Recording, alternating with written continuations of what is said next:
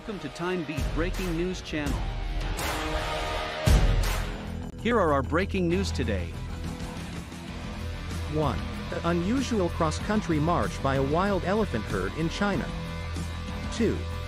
British stocks are down ahead of economic data, and airlines are down.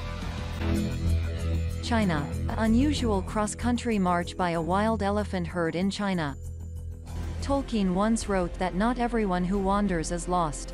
That sentiment may be shared by a herd of wild Asian elephants in China.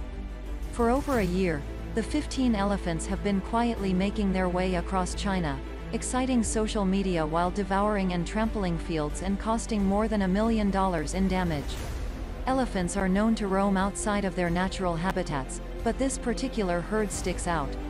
The New York Times said that Ahimsa Campos Arceus, a major investigator at the Xishuangbanna Tropical Botanical Garden who specializes in elephants, has no notion why these elephants won't settle in one place.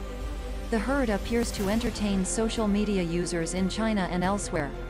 The hashtag, Northbound Wild Elephants Buffet site, trended on Weibo when locals in a town along the elephant's path prepared corn stalks for the animals to eat. However, not everyone is having a good time. According to Chinese news agency Xinhua, which CNN cited, the elephants have caused 412 individual cases of damage totaling $1.1 million, £779,894, £1.4 million Australian dollars, in costs.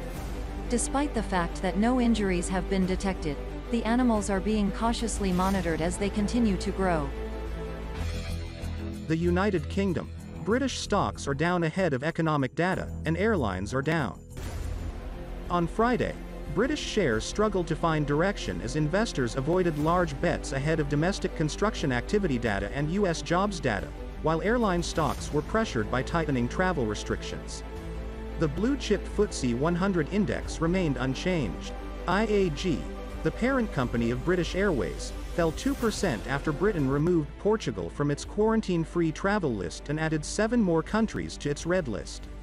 Other airlines, such as Ryanair Holdings, Wizz Air, and EasyJet, dropped between 1% and 2.4%.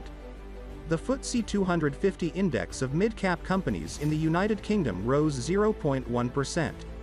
Asian stocks fell in lockstep with Wall Street, as signs of a strengthening U.S. economy fueled fears of higher inflation and an earlier withdrawal of Federal Reserve stimulus.